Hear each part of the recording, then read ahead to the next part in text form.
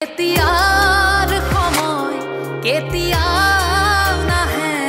নাহে নাহে নাহে মোৰ মন ঘূৰি আছো ৰৈ তোমালৈ ৰৈ ৰৈ ৰৈ বাদুলি হৈ তোমাৰে বুলিছো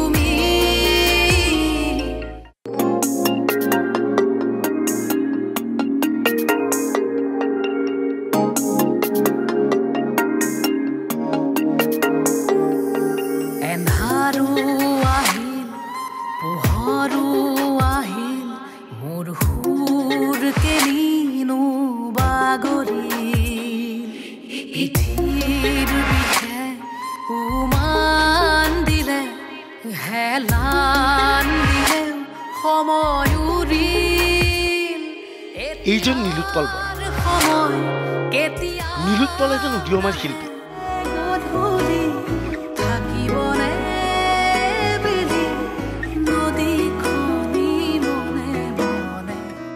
নীলোৎপল ভাল বাদ্যযন্ত্ৰী নীলোৎপল ভাল কণ্ঠশিল্পী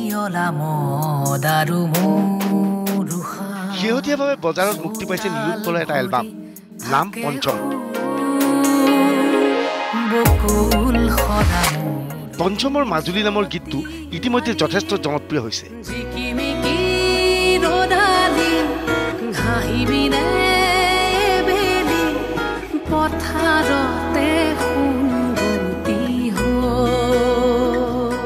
নীলোৎপলে যেতিয়া পঞ্চম এলবামটো প্ৰস্তুত কৰিছিল সেই সময়ত নীলোৎপলে তেওঁৰ প্ৰিয় শিল্পী তথা জ্যেষ্ঠ ভাতৃসম জুবিন গাৰ্গক গীত লিখিবলৈ অনুৰোধ কৰিছিল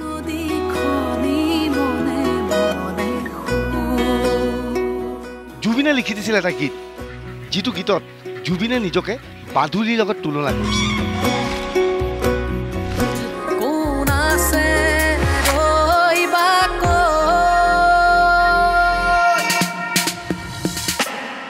এতিয়াৰ সময় কেতিয়াও নাহে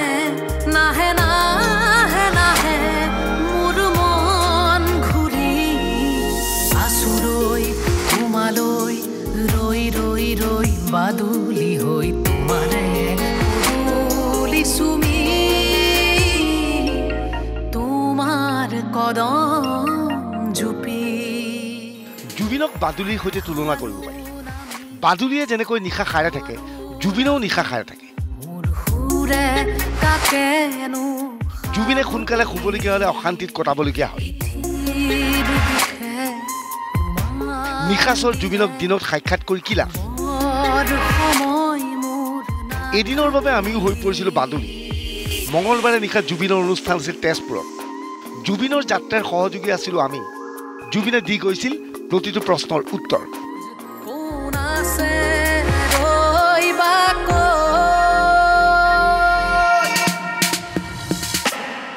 এতিয়াৰ সময় কেতিয়াও নাহে নাহে নাহে নাহে মোৰ মন ঘূৰি আছো ৰৈ তোমালৈ ৰৈ ৰৈ ৰৈ বাদুলি হৈ তোমাৰে বুলিছো তোমাৰ কদম জুপি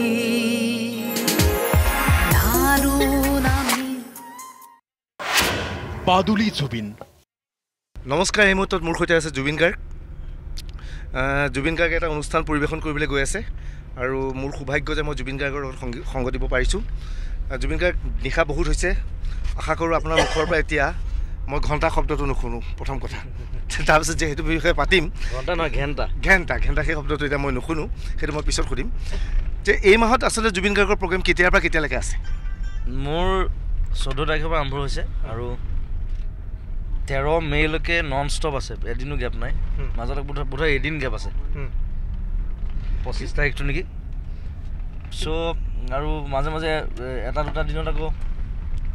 দুখনকৈও ৰাখিবলগীয়া হ'ল মানে ৰাইজৰ হেৰিত দাবীত সাধাৰণতে দুখন প্ৰগ্ৰেম মই নাৰাখোঁ বহুত বেছি কষ্ট হয় আৰু সিদিনাও দুখন আছিলে যিদিনা নুনমাটিত যে গণ্ডগোলটো হ'ল নুনমাটিত গৈ তাৰপিছত ভৰলো কৰিলোঁ তেওঁলোকে সেই প্ৰেছাৰাইজ কৰাৰ কাৰণে দুখন ৰাখিবলৈ আচলতে দুখন প্ৰগ্ৰেম কৰিব নাপায় আৰ্টিষ্টে এতিয়া আজিকালি সাধাৰণতে এটা নিয়ম কৰা হৈছে 12 বজাৰ ভিতৰত অনুষ্ঠান শেষ কৰিবলগীয়া হয় এতিয়া সেইটো হৈছেনে 12 বজাৰ ভিতৰত শেষ কৰিবলগীয়া হৈছেনে জুবিন গাৰ্গে তাতকৈ দীঘলীয়া কৰিবলগীয়া 12 এক্সেক্টলি 12 শেষ কৰিব নোৱাৰে কাৰণ তাত বহুত কথা থাকে গৈ পাওঁতে কেতিয়াবা দেৰি হয় এতিয়া আজি মই টেষ্টবোৰ্ড শ্ব' আছে মই গৈ আছোঁ মোৰ অলপ দেৰি হৈছে মোৰ ইফালে ৰেকৰ্ডিং এটা আছিলে সেইটো কৰি আহিবলগীয়া হৈছে কিন্তু অলপ মিলাবলগীয়া হয় কিন্তু সোনকালে শেষ কৰিব পাৰিলে ভাল আমাৰ কাৰণেও ভাল সকলোৰে কাৰণে ভাল চ' 1-1.5টাৰ পিছত এক্সেক্টলি 12টাত শেষ কৰিব নোৱাৰে সেইটো অসম্ভৱ কথা এটা কিন্তু 1-1.5টাৰ ভিতৰত যদি শেষ হয় সকলোৰে কাৰণে ভাল আছিল তাৎপৰ্যপূৰ্ণ কথা যে জুবিনে কৈছে যে 14 তাৰিখৰ পৰা মে'লৈকে একেলেঠাই অনুষ্ঠান 13 তাৰিখলৈকে প্ৰতি নিশাই অনুষ্ঠান আছে প্ৰতি নিশা খাই থাকিবলগীয়া অৱস্থা হয় এই মুহূৰ্তত জুবিন গাৰ্গক এটা কথা মোৰ মনত পৰিছে জুবিন যে নীলোৎপলৰ এটা গানত জুবিনে এটা গান লিখিছিল মোৰ গানৰ এটা শব্দ খুব ভাল লাগিছিল বাদুলি বাদুলি বাদুলি শব্দটো সাধাৰণতে কাব্যিক অৰ্থত ব্যৱহাৰ কৰা নহয় বাদুলি সদায় বেয়া অৰ্থত ব্যৱহাৰ কৰা হয় মই বৰ ধুনীয়াকৈ ইউজ কৰিছোঁ খুব ধুনীয়াকৈ ইউজ কৰিছে মই খুব ভাল লাগিছে মই সেই শব্দটো মই বিশেষকৈ গানটোৰ গোটেই বাদুলি শব্দটো ভাল লাগিছে আৰু মই জুবিনক ক'ব বিচাৰোঁ জুবিন নিজকে বাদুলি বুলি ভাবে নেকি তাত মোক লগৰবোৰে বেটমেন বুলিয়ে মাতে এনেও বাদুলি বুলিয়ে কয় বেটমেন ৰাতি সাৰ পাই থাকোঁ সেই গানটোত মই বৰ ধুনীয়াকৈ ইউজ কৰিছোঁ বাদুলিটো যে মই বাদুলি হৈ তোৰ ছোৱালীজনীৰ কথা কৈছোঁ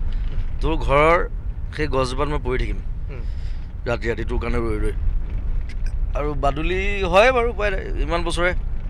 অভ্যাস হৈ গ'ল এতিয়া ৰাতি টোপনি নাহে ৰাতি কাম কৰিবই লাগিব এনেকুৱা হৈ যায় এতিয়া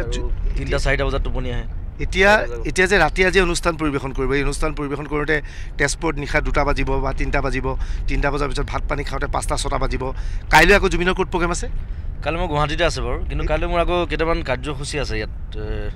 মোৰ ফেন ক্লাবৰ লগত তেওঁলোকে গছ তেজপুৰত ফেন ক্লাবখিনি বৰ ভাল তাহাঁতি কষ্ট কৰে যথেষ্ট আৰু বৃক্ষৰোপণ কাৰ্যসূচী লৈছে কিবাকিবি কালি বৃক্ষৰোপণ নাই বাৰু আৰু মই কালি ইয়াত এটা তেজপুৰ ষ্টুডিঅ' আছে ৰেকৰ্ডিং ষ্টুডিঅ' বান ষ্টুডিঅ' মই নামটো মই দিছিলোঁ কিন্তু ষ্টুডিঅ'টোৰ নামটোহে দিলোঁ ইমান বছৰ মই আজিলৈকে যোৱা নাই কালি মই যাম তালৈ এবাৰ আৰু বিষ্ণুৰাভাৰ পুত্ৰ আমাৰ হেমৰাজ দাক এবাৰ লগ কৰিম তেওঁলোকৰ ঘৰলৈ যাম তেতিয়াহ'লে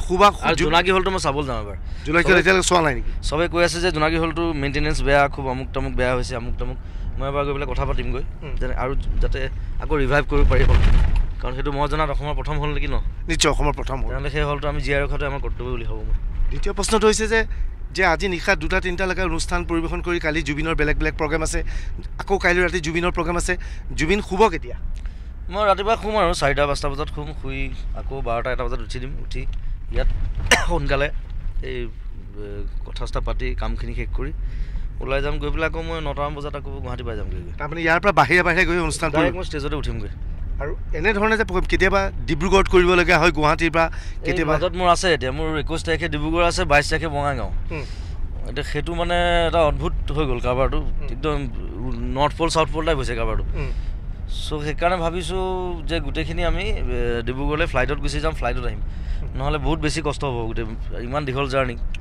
আৰু প্ৰত্যেক নিশা প্ৰগ্ৰেম আছে চ' সেইটো ৰিস্ক ল'ব নোৱাৰি আৰু মই ৰাতি জাৰ্ণিটো বেয়া পাওঁ আজিকালি মই বিশেষকৈ জংকী ঢুকোৱাৰ পিছত মই ৰাতি জাৰ্ণিটো এভইড কৰোঁ সেইকাৰণে য'ত প্ৰগ্ৰেম হয় তাত লাগিলে থাকি দিওঁ পিছদিনা আহিম মই কিন্তু মই ৰাতি নাযাওঁ আৰু আমাৰ যিসকলে গাড়ী চলায় সিহঁতৰ বহুত কষ্ট হয় চ' তেওঁলোকেও শুব লাগিব ছিকিউৰিটি মানুহখিনি আছে তেওঁলোকেও শুব লাগিব গতিকে আৰামটো আটাইতকৈ ইম্পৰ্টেণ্ট কথা তাৰপিছত বাকীখিনি দেখা যাব জুবিনে মোটা অংকৰ মাননি কিয় লয় এতিয়া বহুতে কয় যে বিহুৰ বতৰত জুবিনে মোটা অংকৰ মাননি লয় ল'বই লাগিব সেইটো বেলেগ কথা কিন্তু প্ৰশ্নটো হয় তাৰ বিনিময়ত যিখিনি কষ্ট হয় সেই কষ্টখিনি আচলতে সেই মূল্যৰ যথেষ্ট বুলি ভাবেনে মইতো এণ্টাৰটেইনাৰ হয় মইতো মানুহক মই আমোদ দিওঁ শুনিবলৈ বেয়া হয় কথাটো এণ্টাৰটেইনাৰ কিন্তু আমি আচলতে এণ্টাৰটেইনাৰ হয় আৰু মানুহে চাই আমাক আনন্দ পায় সেইকাৰণে মাতে আৰু সেইকাৰণে মাননি ল'বলগীয়া হয় আৰু মই মোৰ মাননিটো মানে মই যিটো লওঁ মোৰ আধাখিনি পইচা লোকক দিওঁতে যায় এতিয়া আজি এজন ল'ৰা অসমৰ নগাঁৱত খুব ভাল ফুটবলাৰ সি মাধুৰ্য মোৰ ওচৰত বিভিন্ন মানুহ আহে বিভিন্ন ধৰণে সহায় বিচাৰি আহে কাৰোবাৰ ফাইনেন্সিয়েল হেল্প লাগে কাৰোবাৰ মেডিকেল হেল্প লাগে কাৰোবাৰ চাকৰি লাগে কিবা লাগে মই না কৰিব নোৱাৰোঁ মই যিমান পাৰোঁ লাগি দিওঁ আৰু নিজৰ পকেট খালী কৰি হ'লেও মই পইচা দিওঁ মানুহক কিবা এটা হওক কাৰোবাৰ কেঞ্চাৰ কাৰোবাৰ ভনীয়েকৰ কেঞ্চাৰ কাৰোবাৰ মাকৰ কেঞ্চাৰ কাৰোবাৰ বাপেকৰ কিবা অসুখ ট্ৰিটমেণ্ট লাগে হ'ব মই আছোঁ একো নাই আৰু তেওঁলোকে ভাবে যে মই চব কৰিব পাৰোঁ বুলি ভাবে কিন্তু মই চব কৰিব নোৱাৰোঁ আচলতে কিন্তু যিমানখিনি পাৰোঁ কৰোঁ সেইটো ভাল পাওঁ এতিয়া আজি ফুটবলাৰ ল'ৰাজন মাধুৰ্য সি জাৰ্মান ফুটবল ক্লাবত সি ছিট পাইছেহি তাৰ এতিয়া যাবলৈ পইচা নাই এতিয়া মাক আহিছে সি আহিছে সিদিনা আৰু সি মোৰ লগত এখন ফুটছল যিটো ফেষ্টিভেল হৈছিলে গুৱাহাটীত তাক মই মাতি পঠালোঁ সি খেলিলে অলপ দেৰি মোৰ লগত আমাৰ লগত আৰু দুৰ্গাবোৰেও তাৰ কথা কৈছে যে খুব ভাল খেলে আণ্ডাৰ-17 ৱৰ্ল্ড কাপ টিমত সি আছে আমাৰ অসমৰ মাধুৰ্যতাৰ নাম চ' মই আজি উপায় নাপায় মই গভৰ্ণমেণ্টকো হেৰি কৰিলোঁ ফোন চোন কৰা হ'ল নগাঁৱৰ MLA আমাৰ ৰূপক শৰ্মাই লাগি পেলাই 1 লাখ টকা এটা উলিয়াই দিলে গভৰ্ণমেণ্টৰ ফালৰ পৰা মাকে 1 লাখ টকা গোটাইছে কেনেবাকৈ তাৰপিছত উপায় নাপায় এতিয়া মই 2.5 লাখ টকা মই দি দিলোঁ তাক ঠিক এইটো খুবেই ভাল কথা কিন্তু এটা সৰু ল'ৰা 16 বছৰীয়া ল'ৰা এটা সি জাৰ্মান ক্লাবত তেতিয়া খেলিবলৈ পাইছে সি খেলক সি যেতিয়া ওলাই আহিব তেতিয়া চবেই তেতিয়া তাক লৈ বাহবা দিব চিঞৰ বাখৰ কৰিব সেইটোৱে লাগে মোক জুবিন সদায় বিতৰ্কত কিয় সোমায় জুবিন গাৰ্গ আনতে প্ৰসংগলৈ আহোঁ যে জুবিন গাৰ্গে প্ৰতিটো বিহু যেতিয়া বিহু অনুষ্ঠান আৰম্ভ হয় জুবিনক লৈ প্ৰথম বিতৰ্ক হয় অসমত বহুত ছিংগাৰ আছে আজি পাপন আহিছে বহুত ছিংগাৰ আহিছে কিন্তু বিতৰ্কটো সদায় জুবিনৰ লগত হয় বিতৰ্কৰ মাজত জুবিন সোমাই পৰে নে জুবিন মানে বিতৰ্ক হৈ পৰে নহয় কথাটো এনেকুৱা যে বাকীবোৰে একো মাত নামাতে প্ৰথম কথা মাত মাতিব লাগিবতো কিবা এটা যেতিয়া ভুল দেখা হয় কিবা এটা কথা ভুল আৰু মই সেইকাৰণে চিধা কথা কওঁ মই সেইকাৰণে ষ্টেজত কৈ দিওঁ সদায় সকলোৱে দেখিছে মই লুকাই চুকৈ একো নকৰোঁ মই যি কৰোঁ অপেনলি কৰোঁ আৰু যি ক'বলগীয়া আছে মই চিধা একদম ৰাইজৰ মাজত কৈ দিওঁ ৰাইজৰ কাঠগড়া যিটো চ' সেইটো কাৰণে চাগে বিতৰ্কটো হয় আৰু বিতৰ্ক নিবিচাৰোঁ কেতিয়া বিতৰ্ক হ'লে ভাল লাগে নেকি এতিয়া এইবাৰ সেই বছৰৰ প্ৰথমখন শ্ব'তে বিহুৰ শ্ব'ত এইটো বিতৰ্ক এটা সৃষ্টি হ'ল সেইটো মোক কেতিয়াও ভাল লগা নাই অভিয়াছলি মোক ডিষ্টাৰ্ব কৰে মাইণ্ডত চ' সেইবিলাক কেতিয়াও নিবিচাৰোঁ কিন্তু যিটো কথা ভুল সেইটো ভুল সেইটো তেওঁলোকে মানি ল'ব লাগিব সেইটো তেওঁলোকে কৈছিলে আপোনাৰ মেনেজাৰৰ লগত কথা পাতিছিল জুবিন গাৰ্গে হিন্দী গীত পৰিৱেশন নকৰে নাই তেনেকৈ কোৱা নাই মোৰ মেনেজাৰ সিদ্ধাৰ্থে সদায় কয় যে জুবিন দাই কিন্তু নিজৰ ইচ্ছামতে গান গাব কোনো বাধা দিব নোৱাৰে আৰু উন্মাতি বিহুখন তেওঁলোক মোক নিজে আহিছে খাৰগুলিত মোক নিজে লগ কৰিছে ৰিকুৱেষ্ট কৰিছে কাৰণ ভৰলু বিহুখন আগতে ফিক্স হৈ আছিলে চ' তেওঁলোকে ভৰলু যেতিয়া ফিক্স হ'ল শুনিলে তেওঁলোকে আহি পেলাই আকৌ ৰিকুৱেষ্ট কৰিলে আহি তেতিয়া উপায় নাপাই ৰাখিবলগীয়া হ'ল এতিয়া তেনেকৈ ৰখাৰ পিছতো যদি তেনেকুৱা বিহেভ কৰে তো যিটো ভুল সেইটো ভুল সেইকাৰণে মই ষ্টেজত সেইকাৰণে কৈছোঁ যিটো আপোনালোকৰ ভুল আপোনালোকে কাৰ খাই আছে মই কৈছোঁ ঠিক আপোনালোকে আমাৰ এইখন ইণ্ডিয়া হয় এখন চাইনা নহয় বা পাকিস্তান নহয় এইখন ইণ্ডিয়া হয় আৰু কথা হ'ল বিহুটো এটা ফেষ্টিভেল এটা মিউজিকেল ফেষ্টিভেল আৰু মিউজিকত কোনো লেংগুৱেজ বেৰিয়াৰ নাথাকে আৰু এজন আৰ্টিষ্টৰ নিজৰ যিখিনি গান সেইখিনি গান গাব পাৰিব লাগিব সেইখিনি যদি গাবলৈ নিদিয়ে এতিয়া মই যেতিয়া ইয়ালি গাইছিলোঁ বা হিন্দী গান যিকেইটা মোৰ হিট হৈছে বাহিৰত সেইকেইটা গাই পেলাই মই যেতিয়া এৱাৰ্ডছলৈ ঘূৰি আহিছিলোঁ তেতিয়া তেওঁলোকে বাহবা দিছিলে মোক গামোচা পিন্ধাইছিলে সেইকেইটা গান যদি মই গাব নিদিয়ে তাৰমানে কেলৈ গালোঁ সেইকেইটা গান তাতকৈ মই ইয়াতে গেলামালৰ দোকানখন খুলি পেলাই বহি থকাই ভাল বিহুৰ 7 দিন কেৱল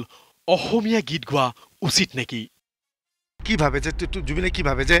বিহু মঞ্চত একাংশই কৈ আছে বিহু মঞ্চত প্ৰথম 7টা দিন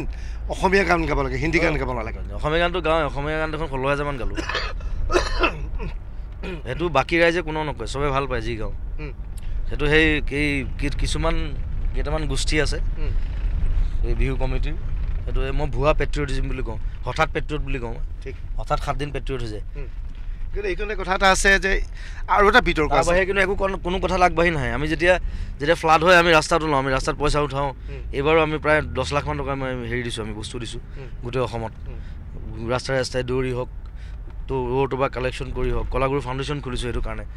প্ৰত্যেকজন আৰ্টিষ্টক আমি হেল্প কৰিছোঁ তেওঁলোক কেতিয়াবা আগবাঢ়ি আহিছেনে কোনো আৰ্টিষ্টক হেল্প কৰিবলৈ মই আজিলৈকে দেখা নাই কিমান আৰ্টিষ্ট তেনেকৈ সদায় আমি যাওঁ প্ৰথম মই আগভাগ ল'বলগীয়া হয় তাৰপিছত বাকীবোৰ আছে এতিয়া আমাৰ এটা বঢ়িয়া টীম আছে এতিয়া গোটেই সুন্দৰ গোটেইখিনি আগবাঢ়ি আহে গোটেই কলাগুৰুৰ আণ্ডাৰত কৰিছোঁ গোটেই এতিয়া আমাৰ খবৰ ল'বলৈও নাযায় কোনো কিন্তু এটা কথা আছে বিহু মঞ্চত কালি এজন শিল্পীয়ে গীত পৰিৱেশন কৰিব বিহু গীত গাব উইথ বেছ গিটাৰ কীবৰ্ড ড্ৰাম মেচিন চব লৈ পেলাই কৰিব তেওঁক অসমীয়া গাইছে হিন্দী নাগায় তেওঁক খাটি অসমীয়া বুলি ক'ব আৰু আপুনি হিন্দী গাব আপোনাক অসমীয়া সত্তাৰ বিৰুদ্ধে বুলি ক'ব এইটো এই সম্পৰ্কত কি কয় নহয় বিহুৰ এতিয়া কথা এটা আছে বিহু এতিয়া আমি বিহু গাওঁ কাৰণ মোৰ ছেটআপটো বেলেগ একদম মডাৰ্ণ ছেটআপ কাৰণ মই মডাৰ্ণ গানো গাওঁ মই হিন্দীও গাওঁ বঙালী গাওঁ মই বড়ো গাওঁ ৰাভা গাওঁ তিৱা গাওঁ চব ধৰণৰ গান গাওঁ লোকগীত গাওঁ গতিকে মোৰ ছেটআপটো মই তেনেকৈ বনাই দিছোঁ এটা বিহু গ্ৰুপ এটা যেতিয়া আহে এটা বিহু দল লৈ পেলাই আহে যে বিহু নাচনী লৈ আহে তেওঁলোকে একদম ট্ৰেডিশ্যনেল ৱেইট কৰে তেওঁলোকে ধুতি পিন্ধিব ড্ৰেছ পিন্ধিব পেঁপা বজাব হেৰি বজাব গতিকে আমি সেইটো কৰিব নোৱাৰোঁ কাৰণ আমাৰ ডিমাণ্ডবোৰ বেলেগ হৈ যায় নহয় এতিয়া মইতো অকল বিহু নাগাওঁ মইতো গোটেই প্ৰগ্ৰেমখনত মই যদি 20টা গান গাওঁ তাৰ ভিতৰত মই খুব বেছি 4-5টা বিহু গাওঁ বাকী মই বঙালী গাওঁ অসমীয়া গাওঁ হিন্দী গাওঁ ৰাভা গালোঁ ক'ৰবাত বড়ো গালোঁ ভূপেন হাজৰিকাৰ গান গালোঁ জয়ন্ত হাজৰিকাৰ গান গালোঁ কথাটো তেনেকুৱা সেইকাৰণে সেই ধৰণে মানে হেৰি কৰিলে দিগদাৰ হৈ যায় ক্লাছটো বেলেগ বেলেগ ন চবৰ যে ফোক যিটো ডিপাৰ্টমেণ্ট এইটো ফোক ডিপাৰ্টমেণ্ট যদি মই যদি এতিয়া মোক যদি বিহু গ্ৰুপ এটাত যদি গাবলৈ পঠায় বিহু গাবলৈ তেতিয়া হয়তো মই সেই ধৰণে যাম মই সেই ধৰণৰ সাজপাৰ পিন্ধি মই ইভেন মই ঢোল বজাব জানো মই ঢোল বজাব গাই দিম ৰৈ ৰৈ ৰৈ বাদুলি হৈ তোমাৰে চুমি কেতিয়াবা কমেডি সুৰতো কয় এইটো বেয়া শব্দ নহয় ঘণ্টা মানে ঘণ্টা আচলতে আমাৰ মন্দিৰত যিটো ঘণ্টা লগায় সেইটো চ' বুঢ়া আঙুলি দেখালে কয় এই ঘণ্টা কৰিবি তই মোক কি কৰিবি তই মোক এইটো মানে উপলুঙা কৰিবলৈ কোৱা এটা শব্দ কিন্তু সেই জুবিনৰ সেই শব্দটো এতিয়া যুৱ প্ৰজন্মক আকৃষ্ট কৰিছে স্পৰ্টিং গেঞ্জি আহি গৈছে এইটো ভাল কথা হৈছে নে বেয়া কথা হৈছে কেতিয়াৰ সময় কেতিয়াও নাহে নাহে নাহে নাহে মোৰ মন ঘূৰি আছো ৰৈ তোমালৈ ৰৈ ৰৈ ৰৈ বাদুলি হৈ তোমাৰে চুমি কেতিয়াৰ সময় কেতিয়াও নাহে নাহে নাহে নাহে মোৰ মন ঘূৰি আছো ৰৈ তোমালৈ ৰৈ ৰৈ ৰৈ বাদুলি হৈ তোমাৰে চুমি বিহু মঞ্চত ধুতি পিন্ধি গীত গোৱাটো উচিত নেকি কিন্তু ইয়াৰ আগতে বিহু কমিটিয়ে কৈছিল যে একদম ধুতি পিন্ধিব লাগিব মোক পিন্ধা ড্ৰেছ কোড দিছিল সেই ড্ৰেছ কোড জুবিন গাৰ্গে মনা নাছিল কিন্তু দুই এজন শিল্পীয়ে ড্ৰেছ কোড মানিছিল আপুনি কি ভাবে বিহু মঞ্চত ড্ৰেছ কোড পিন্ধি পেলাই ধুতি পাঞ্জাবী পিন্ধি পেলাই ৱেষ্টাৰ্ণ গালে ড্ৰাম মেচিন লৈ গান গালে কোনো অপৰাধ নহয় এইটোৱে নিয়ম ড্ৰেছ কোড কিহৰ ড্ৰেছ কোড আছে বা ইউনিফৰ্ম মই কলেজতে মনা নাছিলোঁ ইউনিফৰ্ম বস্তুটো বেয়া পাওঁ ইটছ এ বাইণ্ডিং মানুহৰ নিজৰ টেষ্ট থাকে নিজৰ ফেশ্বন থাকে আৰু স্কুলৰ কথা বেলেগ school is different college চলেজতো uniform দেখি ভাল লাগে কিন্তু ইউনিফৰ্ম পিন্ধি যেতিয়া আহে কিন্তু মই ইউনিফৰ্ম সেই বাইণ্ডিংছ বস্তুবোৰ মই ভাল নাপাওঁ আৰু বিহুৰ ফাংচনতো আৰু বা এনি ফাংচন হওক বিহু ফাংচন নহয় এনি ফাংচনত ড্ৰেছ কোড ইজ লাইক অদ্ভুত কথা এটা ড্ৰেছ কোড আৰ্টিষ্টক কেতিয়াও ড্ৰেছ কোড দিব নোৱাৰে কোনো যে তুমি এইটো পিন্ধিয়ে গাব লাগিব তুমি এইটো গানেই গাব লাগিব তুমি এনেকৈয়ে গাব লাগিব সেইটো হ'ব নোৱাৰে কেতিয়াও artist is free it's a free show' এতিয়া হিন্দী গীতত বাধা প্ৰদান কৰিছে মই কাৰণে ক'ব বিচাৰিছোঁ জুবিন গাৰ্গে কি বিচাৰে যাৰ নিজস্ব হিন্দী গান আছে তেওঁলোকে গাওক নহয় হিন্দী গীত বাধা প্ৰদান কৰাটো এটা ক্ৰাইম হয় এইটো নেশ্যনেল ক্ৰাইম আমাৰ ৰাষ্ট্ৰীয় ভাষাটোক যদি আমি বাধা প্ৰদান কৰোঁ যে গাব নোৱাৰিব ক'ব নোৱাৰিব ইটছ এ ক্ৰাইম তেওঁলোক জেলত ভৰাব লাগে আচলতে নিয়মমতে যদি আমি আইনগতভাৱে চাওঁ ইটছ এ বিগ ক্ৰাইম এইটো ৰাষ্ট্ৰীয় ভাষাক অপমান কৰা হয় এতিয়া এইখিনিতে আহিছিল যে ৰাষ্ট্ৰভাষাৰ পৰেশ বৰাই বাধা প্ৰদান কৰিছিল যে প্ৰথমবাৰৰ কাৰণে কৈছিল কাৰণ আমি যেতিয়া সৰুতে আছিল জুবিনৰ নিশ্চয় মন আছিল জুবিন যেতিয়া সৰুতে আছিল তেতিয়া আমি দেখিছিলোঁ মিতালী চৌধুৰীয়ে গীত পৰিৱেশন কৰিছিল হিন্দী গীত পৰিৱেশন কৰিছিল মঞ্চত ভাইব্ৰেশ্যন গ্ৰুপ এটা আছিল ভূপেনজিহঁতৰ তেওঁলোকে ইভেন ভূপেন মামাও গাইছে ডেনিছ বেংকৰ গ্ৰুপ আছিল তেওঁলোকে ৱেষ্টাৰ্ণ গাইছিল তেতিয়া কোনো বাধা নাছিল কিন্তু পৰেশ বৰাই কোৱাৰ পিছত হঠাৎ পেট্ৰিয়ট হৈ গ'ল নেকি বিহু কমিটিবোৰ নাজানো তেওঁলোকৰ মটিভ বেলেগ এতিয়া মই তেওঁলোকৰ বিপক্ষে নকওঁ কাৰণ আগতে কিবা এটা আমাৰ লাগিছিলে এতিয়া মই আকৌ সেইবোৰ ভাল নাপাওঁ সেইবিলাক আৰু মই কাজিয়া কৰি ভাল নাপাওঁ মানুহৰ লগত চ' তেনেকুৱা মটিভ হ'ব নালাগে আচলতে এখন গণতান্ত্ৰিক দেশ ইটছ এ ডেমক্ৰেচি আৰু চবৰ ৰাইট আছে চবে নিজৰ মতে জীয়াই থাকিবলৈ নিজৰ ভাষা ক'বলৈ নিজৰ ভাষাত গান গাবলৈ আৰু যদি এনেকুৱা কৰে এতিয়া বম্বেত বহুত অসমীয়া ল'ৰা ছোৱালী আছে কাম কৰি আছে তাত গান গাই আছে মিউজিক কৰি আছে এক্টিং কৰি আছে বিভিন্ন ফিল্ডত আছে চিনেমা কৰি আছে যদি তেওঁলোকক যদি উলিয়াই দিয়ে কি কৰিব যদি তেওঁলোকে যদি এইবিলাক কথা শুনে যে ইহঁতি এনেকুৱা কৰিছে অসমীয়া ল'ৰা আমি কৰোঁ যা তহঁতে ওলাই ইয়াৰ পৰা কৈ দিব লাগিলেতো চেচেই হৈ যাব তাত গতিকে সেই কথাবিলাক ভাবি নাছে আজিকালি গ্ল'বেলাইজেশ্যনৰ যুগ চব একেলগে মিলি থকা ৰবীন্দ্ৰনাথে কৈ থৈ গৈছে মিলিব লাগে মিলাব লাগে ৰবীন্দ্ৰনাথেও ক'লে এইটো ভূপেন মায়েও কৈছে গানত চ' সেই কথাবিলাক মনত ৰাখিব লাগে ছ'চিয়েলিষ্ট হ'ব লাগে ছ'চিয়েলিজম ইজ এ বিগ থিং নাও নুনমাটি বিহু কমিটি বাধাৰ পিছতো এতিয়া অন্যান্য বিহু আছে আৰু 14 তাৰিখলৈ 13 তাৰিখলৈ বহু বিহু আছে এইবোৰ বিহুত কোনোবাই হিন্দী গাবলৈ হাক দিছে কোনো কৰা নাই আৰু হিন্দী গোৱা হ'ব চবতে গাম হিন্দী এইবাবেই গোৱা হ'ব নেকি যে নুনমাটি বিহু কমিটিয়ে বাধা দিছিল নহয় মইতো গায়ে আছোঁ ইমান বছৰে আজি মই লাষ্ট যেতিয়া আলফাৰ লগতো কিবা এটা লাগিছিলে মোৰ তেতিয়াও মই কৈছিলোঁ যে মই তেতিয়া বুজাই দিছিলোঁ যে কথাটো এনেকুৱাহে যে মই মোৰ গানখিনি মই গাব লাগিব সেইখিনি মানুহে বিচাৰে পাব্লিকৰ ডিমাণ্ড সেইখিনি মই নাগালে সেইটো ভুল কথা কাৰণ মানুহে গান শুনিবলৈ আহে আৰু বিহু ফাংচনত চব মানুহে চান্দা দিয়ে মাৰোৱাৰী মানুহটোও দিয়ে বঙালীটোও দিয়ে ইভেন সৰু সুৰা কাম কৰা মানুহকেইটাও কিবা এটা পইচা দিয়ে যাতে বিহুখন ভালকৈ হওক চাবলৈ আহে ফূৰ্তি কৰিবলৈ আহে তেওঁলোকক আমি হেৰি ইগন'ৰ কৰিব নোৱাৰোঁ নহয় জুবিনে মঞ্চত অশ্লীল শব্দ প্ৰয়োগ কৰিছিল নেকি কিন্তু এইখিনিতে আৰু এটা প্ৰশ্ন আহিছে যে বিহু মঞ্চত নুনমাটি বিহু মঞ্চত জুবিনে সহ্যৰ সীমা চেৰাই গৈ এটা অশ্লীল শব্দ প্ৰয়োগ কৰিছিল বুলি অভিযোগ আহিছে সেইটো অশ্লীল নহয় সেইটো আচলতে বুঢ়া আঙুলি দেখুৱালে কয় ঘেণ্টা বুলি আৰু সেইটো ইতিমধ্যে তুমি দেখুৱাইছাই এইটো ভূপেন্দ্ৰৰ মুখতো বহুতবাৰ শুনিছোঁ মই তেওঁ খং উঠিলেও সেইটো কয় বা কেতিয়াবা কমেডি সুৰতো কয় তেওঁ এইটো বেয়া শব্দ নহয় ঘণ্টা মানে ঘণ্টা আচলতে আমাৰ মন্দিৰত যিটো ঘণ্টা লগায় সেইটো চ' বুঢ়া আঙুলি দেখুৱালে কয় এই ঘণ্টা কৰিবি তই মোক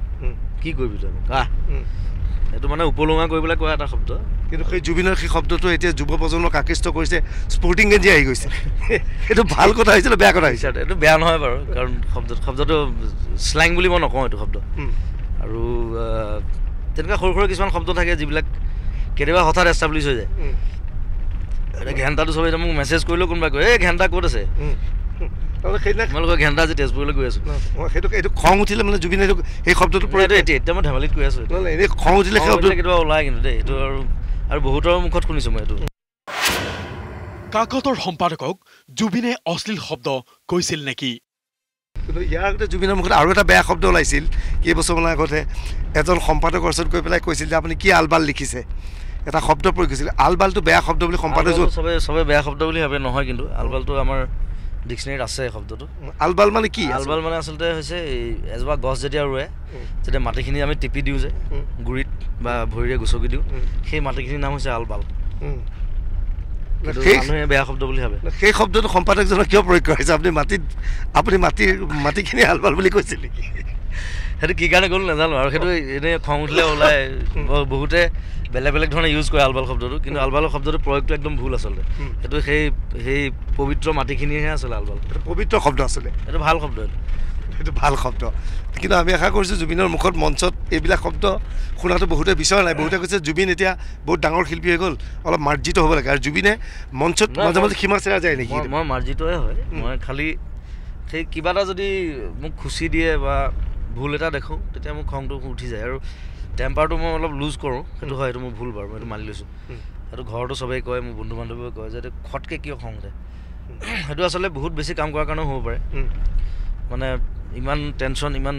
ষ্ট্ৰেছৰ ভিতৰত থকা হয় চ' তাৰ মাজত গৈ পেলাই যেতিয়া মই এটা অনুষ্ঠান তাত যাওঁ তাত যদি মোক ফটকৈ খুচি দিয়া হয় কিবা এটা মোক বাধা এটা দিয়া হয় তেতিয়া তাঁৰ ছিঙি যায় বুলি কয় যে অসমীয়াত তাঁৰটো ছিঙি যায় আৰু তাৰ সঁচাকৈ ছিঙে ব্ৰেইনত আৰু সেইটো বহুত ডিষ্টাৰ্ব কৰে 3 দিনমানলৈকে থাকে মোৰ যোৱাকালিলৈকে সেই নুনমাটিৰ তাঁৰডাল ছিঙিয়ে আছে তাৰমানে সেই কালিৰ পৰাহে মই অকণমান ঠিক হৈছোঁ কালিৰ পৰা মই আজৰা মালিগাঁও বৰ ভাল লাগিলে কৰি ইভেন বিশ্বনাথ চাৰিআলি বৰ ধুনীয়া লাগিলে তাৰপিছত লাহে লাহে চবৰ হৈছোঁ একো নাই জুবিনৰ তাঁৰডাল মই ছিঙি দিব পাৰোঁ মই তাঁৰডাল ছিঙি দিব পাৰোঁ জুবিনক যদিহে মই ৰাতি নহয় জুবিনক মই যদিহে ৰাতি শুবলৈ দিওঁ আৰু দিনটো খাই থাকিব দিওঁ জুবিনৰ তাঁৰ ছিঙি যাবনে তেতিয়া অকণমান ছিঙিব কিন্তু কাৰণ ৰাতি মোৰ টোপনি নাহে মই আগতে কৈছোঁ মই 4-5টালৈকে মই যদি ঘৰলৈ কেতিয়াবা সোনকালে ঘূৰি আহোঁ ঘৰলৈ ঘূৰি আহিলেতো মোক গা বেয়া হৈছে বুলি ভাবে ঘৈণীয়ে সোধে কি হ'ল জ্বৰ হৈছে নি আজি সোনকালে আহিলে যে কাৰণ 12মান বজাত যদি ঘৰলৈ আহোঁ সেইটো আৰু ডাঙৰ কথা আৰু কেতিয়াবা আহোঁ কেতিয়াবা মানে কাম কৰিবলৈ মন নাযায় কিবা গান তাত কৰি আছোঁ গুচি যাওঁ আজি গুচি আহোঁ কেতিয়াবা কিন্তু টোপনি নাহে কথাটো হ'ল সেইটো তেতিয়া আৰু মই চবেই জানে মই ফুটবল খুব ভাল পাওঁ ফুটবল প্ৰমোট কৰোঁ সদায় আৰু অসমত মই ভাবোঁ ফুটবলৰ বহুত ভাল ভাল টেলেণ্ট আছে সেইবিলাক আমি উলিয়াই নিব লাগিব আৰু সেইকাৰণে ফুটবল চাই থাকোঁ ৰাতি ইভেন মোৰ যিটো ড্ৰয়িং ৰুমৰ ডাঙৰ টিভিটো আছে টিভিটোৰ ওপৰতো একদম ওপৰত মই দুফালে বুট এযোৰ থৈ দিছোঁ এপাত বুট চবেই আহি সোধে বুটযোৰ কেলৈ ইয়াত মই ফুটবল ভাল পাওঁ আৰু একদম মাজত এটা মই একদম প্ৰথম ৱৰ্ল্ড কাপৰ ফুটবলৰ যিটো ৰেপ্লিকা আজিকালি কিনিবলৈ পায় সেই ফুটবলটো সেইটো হাতেৰে চিলোৱা সেইটো কিনি আনিছোঁ সেইটো থৈ দিছোঁ বাদুলি জুবিনৰ সুসৃষ্টি কেতিয়া হয় এতিয়া জুবিনৰ নতুন নতুন গানৰ সৃষ্টি কৰে গোটেই দিনটো জুবিন গাৰ্গ শুয়েই থাকে জুবিন গাৰ্গক দিনৰ কুম্ভকৰ্ণ বুলি ক'ব পাৰি জুবিনৰ গানৰ সৃষ্টি 3টা বজাত সুৰবিলাক কেতিয়া ওলায় মোৰ ৰাতি ওলায় সেইটো আৰু উপায় নাই ৰাতি যিবিলাক সুৰ ওলায় সাংঘাতিক সুৰ ওলায় ৰাতি অৱশ্যে ৰাতি এটা কথা ৰাতি ডিষ্টাৰ্বেঞ্চ কম থাকে ষ্টুডিঅ'ত যেতিয়া সোমাওঁ মানুহ থাকে মোৰ লগতো এনি টাইম মানুহ থাকে বিভিন্ন কাম লৈ আহে আৰু মই চবকে সন্তুষ্ট কৰিবলৈ চেষ্টা কৰোঁ তাৰ মাজতো কাম কৰি থাকোঁ আমি 3-4টা কাম একেলগে কৰোঁ যে এইফালে গান কৰি আছোঁ এইফালে কাৰোবাক কবিতা এটা দৰকাৰ হ'ল কবিতা এটা লিখি আছোঁ এইফালে আকৌ বেলেগ গান এটা সুৰ কৰি আছোঁ এইফালে কোনোবাই আকৌ কিবা আৰ্টৰ কনচেপ্ট লৈ আহিব যে মোক কনচেপ্ট এটা দিয়ক মই ছবি আঁকিব বিচাৰিছোঁ সেইটোও কৰোঁ কোনোবাই আকৌ ইণ্টাৰভিউৰ কাৰণে আহিব সেইটোও দিওঁ তাৰ মাজতে চ' মোৰ লগৰবোৰে সেইকাৰণে পগলা বুলি কয় মোক কয় যে তই ইমানবোৰ কাম কেনেকৈ কৰ একেলগে মই ব্ৰেইনটোক ডিভাইড কৰি দিছোঁ ব্ৰেইনটো মই ভাবোঁ মানুহৰ ব্ৰেইনটো আমি সেইটো আইনষ্টাইনে কৈছিলে যে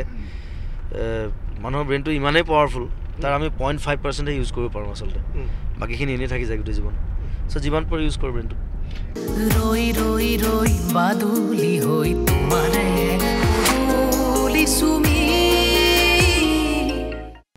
মিছন চেনেল ইণ্টাৰেষ্টিং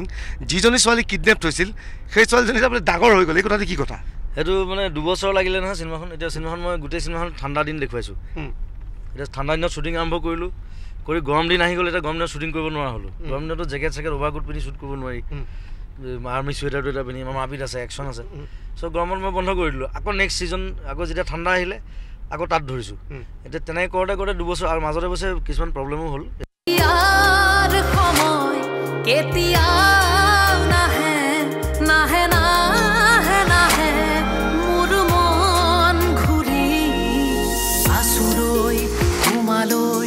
ৰৈ ৰৈ ৰৈ বাদুলি হৈ তোমাৰে চুমি কেতিয়াৰ সময় কেতিয়াও নাহে নাহে নাহে নাহে মোৰ মন ঘূৰি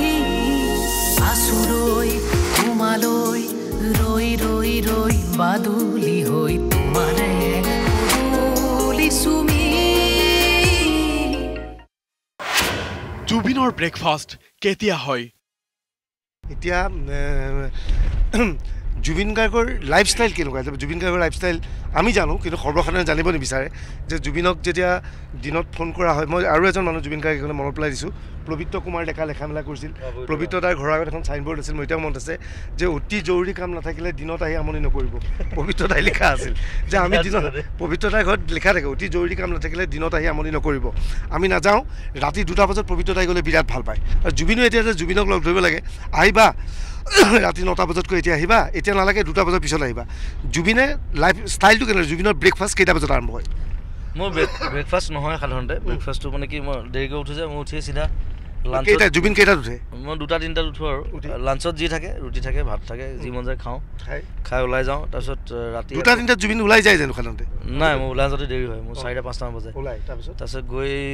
মই অলপ দেৰি কাম নকৰোঁ 9-10টামান বজালৈকে তাৰপিছত আকৌ 8-9 বজাত যদি ভোক লাগে কিবা সৰু বস্তু খাওঁ স্নেক্স খাওঁ কিবা কিবি তাৰপিছত 10-11টাত মই ষ্টুডিঅ' সোমাওঁ আৰু কিন্তু লাষ্ট প্ৰায় এবছৰমান মোৰ অকণমান লাইফষ্টাইলটো আৰু বেলেগ হৈছে কাৰণ মই 3খন চিনেমা বেক টু বেক কৰিলোঁ এক্টিং চ' এক্টিং কৰিলে অলপ বেলেগ হ'ব লাগিব এতিয়া ভাইমন্দাৰ চিনেমাখন কৰিলোঁ প্ৰিয়াৰ প্ৰিয় ভাইমন্দাৰ ৰাতিপুৱা 6টা বজাত কল টাইম দিয়ে চ' মই শুওঁ 3-4টাত মোক আটাইতকৈ দেৰিকৈ উঠায় মোক প্ৰায় 10-10:30 বজাত উঠায় আৰু বাকীবিলাকে মেকআপ চেকআপ লৈ ৰেডি হয় আৰু মই এটা কাম ভাল কৰোঁ মই ৰাতি শোৱাৰ আগতে মই গা চা ধুই দাড়ি চাড়ি খুৰাই একদম ফ্ৰেছ হৈ পেলাই মই শুই দিওঁ ৰাতি দাড়ি চাড়ি কাটি লৈ একদম মই ৰেডি আৰু মই যে জগাই মই উঠোঁ আৰু মুখখন ধুওঁ ডাইৰেক্ট মেকআপত বহি দিওঁ মেকআপ দিয়া গতিকে মই সেইটো টাইম নাখাওঁ আৰু তেনেকৈ মিলাবলগীয়া হৈছে আৰু তাৰপিছত আকৌ আণ্ডাৰৱৰ্ল্ড বুলি এখন কৰিলোঁ বম্বেত শ্বুটিং সেইখনতো সেই একে চিডিউল শ্বুটিং হ'লে খালি সেই দিনত কাম কৰিবলগীয়া হয় সেইটো উপায় নাই আৰু প্ৰযোজকে বাদুলি জুবিনক লৈ কেনেকৈ ছবি বনায় মই মাজে মাজে এই কথাটো ভাবি নাপাওঁ যে জুবিন গাৰ্গক লৈ চিনেমা কেনেকৈ বনায় মোৰ প্ৰযোজকজনক বা পৰিচালকজনক মোৰ বিৰাট দুখ লাগে তাৰমানে মই জুবিনৰ এখন চিনেমা চালোঁ ভাল লাগিল চিনেমা তুমি গানেকিয়ানে চাই জুবিনক মই ফোনো কৰিছিলোঁ হলৰ পৰা যে খুব ভাল এক্টিং হৈছে কিন্তু মই গোটেই চিনেমাখন লাষ্ট 2 বছৰত 7খন চিনেমা কৰিলোঁ এইটো মানে মই নিজেও ভাবোঁ যে কেনেকৈ কৰিলোঁ মই চিনেমাখন চাওঁতে ডাইৰেক্টৰবিলাকে মোক কেনেকৈ মানে জুবিনৰ কাৰণে মই চিন্তা কৰা নাই মই প্ৰযোজক আৰু ডাইৰেক্টৰৰ কাৰণে চিন্তা কৰিছোঁ যে বেচেৰা জুবিনৰ কথা নকওঁ বাৰু মিছন চেনেল কাৰণ মই নিজে ডিৰেক্টৰ নিজে প্ৰডিউচাৰ গতিকে নিজৰ মতে কল টাইম দিওঁ কেতিয়াবা একো নাই দিনত ক্ৰিকেট খেলি থাকে ফুটবল খেলি থাকে চবে যে গধূলি 6টা বজাত দেই কল টাইম চবে ৰাতিপুৱা 6টাত দিয়ে মই গধূলি দিওঁ চ' আৰু ৰাতিৰ কাম বহুত বেছি আছিলে চ' তেনেকৈ মিলাই লৈছিলোঁ এতিয়া মিছন চাইনাৰ কাম কিমান আগবাঢ়িছে আৰু মিছন চাইনাৰ এটা গানৰ আমি প্ৰমো দেখিছিলোঁ প্ৰমো এটা হেৰি দেখিছিলোঁ খুব ভাল লাগিছিল সেইটো অলৰেডি ৰিলিজ কৰা হৈছে নাই কৰা নাই মই সেইটো মই চাগে সেইটো অকণমান মানে কালাৰ কাৰেকশ্যনৰ কাম বাকী আছে সেইকাৰণে মই ৰিলিজ দিয়া নাই মিছন চাইনাৰ কাম শেষ হ'ল এডিটিং প্ৰায় 90% হৈ গ'ল এতিয়া বিহু ছিজন শেষ হ'লে মই যাম এসপ্তাহ বহিম বম্বেত বহি সেই ফাইনেল এডিটিংখিনি কৰি আৰু VFXৰ কাম বহুত আছে চিনেমাখনত VFXত প্ৰায় 5 দিনমান লাগিব সেইখিনি কৰি তাৰপিছত মই কেলকাতা আহিম কেলকাতাত গৈ পেলাই আকৌ মই DI কৰিম কালাৰ কাৰেকশ্যন সেইটো প্ৰায় 5-6 দিনমান লাগিব সেইখিনি কৰি তাৰপিছত আৰু মই জুলাই মানত বেকগ্ৰাউণ্ড মিউজিকত বহিম 15 দিনমান লাগিব কাৰণ এখন চিনেমা বহুত ডাঙৰকৈ কৰিব লাগিব মিউজিকটো বেকগ্ৰাউণ্ড মিউজিক শেষ কৰি আৰু আমি ছেপ্টেম্বৰ 8 তাৰিখে ভাবিছোঁ চিনেমাখন ৰিলিজ কৰিম পূজাৰ আগতে ৰিলিজ হ'ব দৰ্শকৰ জ্ঞাততে জনাওঁ যে জুবিনৰ চিনেমাখনত ময়ো এটা সৰু ৰোল কৰিছোঁ সৰু ৰোল মই এক্টৰ সৰু এক্টিং এদিন তাৰ মাজতে জুবিনে মাতিলে একদম কাইলৈ আহিবই লাগিব শ্বুটিঙত মই ফিনিচিং শ্বট আছিল একদম তোমাৰ ইম্পৰ্টেণ্ট শ্বট লাষ্ট শ্বট মই একদম কাম বন ক্ষতি কৰি পেলাই গ'লোঁ মোৰ শ্বটটো হৈছে দূৰৰ পৰা ওলাই আহিব লাগে লং শ্বট এটা তাৰপিছত সুমন দৰাক মই সুধিবলগীয়া হৈছে মই কেমেৰাত আছোঁ নে নাই এনেকুৱা ৰোল এটাও দিছে জুবিনে মোক যি কি নহওক মিছন চাইনা একদম প্ৰথমত আছে একদম লাষ্টত আছে প্ৰথমত আছোঁ আৰু লাষ্টত আছোঁ দৰ্শকক আশা কৰিছোঁ এইখন চিনেমা চাব মই ওলাম তাৰপিছত কথা হৈছে যে মিছন চাইনাৰ ইণ্ডাষ্ট্ৰিং যিজনী ছোৱালী কিডনেপ হৈছিল সেই ছোৱালীজনী তাৰমানে ডাঙৰ হৈ গ'ল এই কথাটো কি কথা সেইটো মানে 2 বছৰ লাগিলে নহয় চিনেমাখন এতিয়া চিনেমাখন মই গোটেই চিনেমাখন ঠাণ্ডা দিন দেখুৱাইছোঁ এতিয়া ঠাণ্ডা দিনত শ্বুটিং আৰম্ভ কৰিলোঁ কৰি গৰম দিন আহি গ'ল এতিয়া গৰম দিনত শ্বুটিং কৰিব নোৱাৰা হ'লোঁ গৰম দিনতো জেকেট অভাৰকোট পিন্ধি শ্বুট কৰিব নোৱাৰি আৰ্মি চুৱেটাৰটো এটা পিন্ধি আমাৰ মাৰপিট আছে একশ্যন আছে চ' গৰমত মই বন্ধ কৰি দিলোঁ আকৌ নেক্সট ছিজন আকৌ যেতিয়া ঠাণ্ডা আহিলে আকৌ তাত ধৰিছোঁ এতিয়া তেনেকৈ কৰোঁতে 2 বছৰ আৰু মাজতে অৱশ্যে কিছুমান প্ৰব্লেমো হ'ল এতিয়া নিপন দাৰ বৌ ঢুকালে নিপন দাৰ পুত্ৰ এক্টিং কৰিছে তাত তাৰ কাৰণে অকণমান আমি ৰ'বলগীয়া হ'ল বিভূতি আৰু এজন এক্টৰ বিভূতি বাপেক ঢুকালে তাৰ কাৰণে আকৌ ৰুবলগীয়া হ'ল অলপ দিন ইফালে আকৌ ডিকমে ভৰি ভাঙিলে একশ্যন শ্বটত আকৌ ডিকমৰ কাৰণে ৰৈ থাকিবলগীয়া হ'ল মোৰ নিজৰ ভৰি ফ্ৰেকচাৰ হ'ল মই অৱশ্যে প্লাষ্টাৰ লৈ শ্বুটিং কৰিছোঁ দেই মই ৰৈ থকা নাই কিন্তু সেইবিলাক গোটেই প্ৰব্লেমবোৰ মিলি মানে 2 বছৰ লাগিলে চিনেমাখন আৰু এতিয়া ছোৱালীজনীটো তাই তেতিয়া ক্লাছ 5 মানত আছিলে এতিয়া 7ত নে কিমান পঢ়ে চ' 2 বছৰটো বহুত গ্ৰ'থ হৈ যায় ন ল'ৰা ছোৱালী চ' আৰু তাই বাপেক খুব হাইট থকা আমাৰ দিগন্ত ৰাজি এতিয়া কি হ'ব ছোৱালী ডাঙৰ ছোৱালীজনীক সৰুতে কিতাপ কৰা ছোৱালীজনীক এতিয়া ঘূৰাই দিব ডাঙৰ হৈ যাব কেনেকৈ দেখুৱাব নাই সেইটো চিনেমাত কৰিব পাৰি সেইটো কাৰণ মুখখন একে থাকেতো গতিকে মই সেইকাৰণে লং শ্বটবিলাক যিমান পাৰোঁ এভইড কৰিছোঁ লাষ্ট চিনটো বিশেষকৈ আৰু লাকিলি প্ৰথম বছৰে তাই যিমান শ্বট আছিলে মই বেছিভাগ লৈ ল'লোঁ অকল সেই লাষ্ট চিনটো বাকী আছিলে লাষ্ট চিনটো টেকনিকেলি ধুনীয়াকৈ কৰা হৈছে মানুহে গম নাপায় এইটো ধুনীয়া আমি ক্ৰমত আহি পেলাই জুবিনৰ মঞ্চত আহি উপস্থিত হৈছে হাজাৰ মানুহ উপস্থিত হৈছে জুবিনে গীত পৰিৱেশন কৰিব মানুহ উপস্থিত হৈছে জুবিন আমি ভাবিছোঁ অনুষ্ঠানটো শেষ হৈ লওক অনুষ্ঠানত জুবিনে গীত পৰিৱেশন কৰি লওক আমি পিছত সময় পালে কথা পাতিব নিশ্চয় সকলোকে মৰম জনাইছোঁ এইফালে কেমেৰাটো আৰু আছাম টক্সৰ সমূহ দৰ্শকলৈ মোৰ শুভকামনা নৱবৰ্ষৰ বহুত মৰম জনাইছোঁ আৰু গোটেই বছৰটো বৰ সুন্দৰকৈ যাওক তাক কামনা কৰিছোঁ আমি জুবিনৰ লগত কথা পাতিবলৈ চেষ্টা কৰিম যদি কথা পাতিব নোৱাৰোঁ তেওঁলোকৰ অনুষ্ঠান শুভৰাত্ৰি বুলি ঘোষণা কৰিম চেষ্টা কৰিম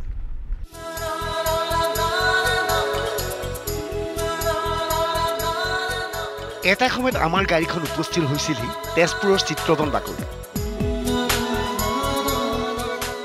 হাজাৰ লোকে অপেক্ষা কৰিছিল জুবিনৰ বাবে নিৰাপত্তা ব্যৱস্থাৰ মাজেৰে জুবিনক লৈ যোৱা হ'ল মঞ্চলৈ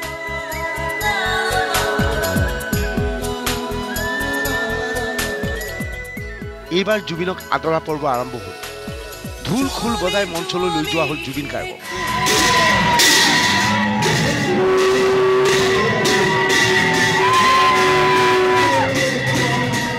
মঞ্চত জুবিনৰ সম্বৰ্ধনা পৰ্ব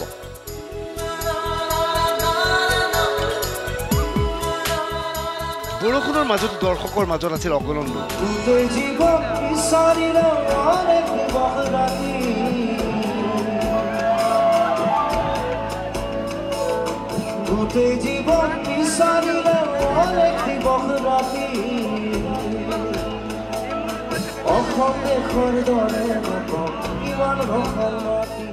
এটাৰ পিছত এটাকৈ নিশা 2 বজা পৰ্যন্ত জুবিনে গীত পৰিৱেশন কৰিলে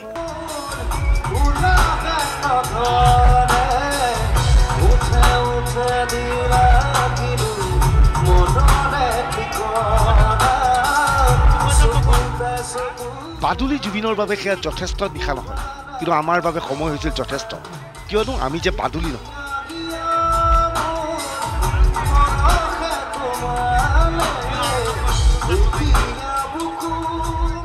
আধৰুৱাকৈ সমাপ্ত কৰি আমি বিদায় ল'বলগীয়া হৈছিল জুবিনৰ অনুষ্ঠান। এয়া বুধবাৰৰ দৃশ্য। বুধবাৰৰ বিয়লি 5 বাজিছে তেতিয়া।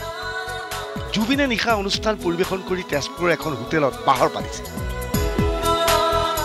সাৰ পাইছে সন্ধিয়া 5 বজাত। তেজপুৰৰ কেইবাটাও কাৰ্যসূচীত অংশগ্ৰহণ কৰি জুবিন তেজপুৰৰ পৰা পোনে পোনে ৰাওনা হৈ গুৱাহাটী। বুধবাৰে নিশা গুৱাহাটীৰ মঞ্চত অনুষ্ঠান পৰিৱেশন কৰিব জুবিন গাৰ্গ।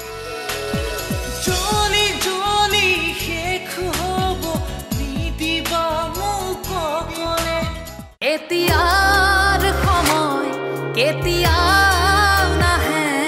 নাহে নাহে নাহে মোৰ মন ঘূৰি আছো ৰৈ তোমালৈ ৰৈ ৰৈ ৰৈ বাদুলি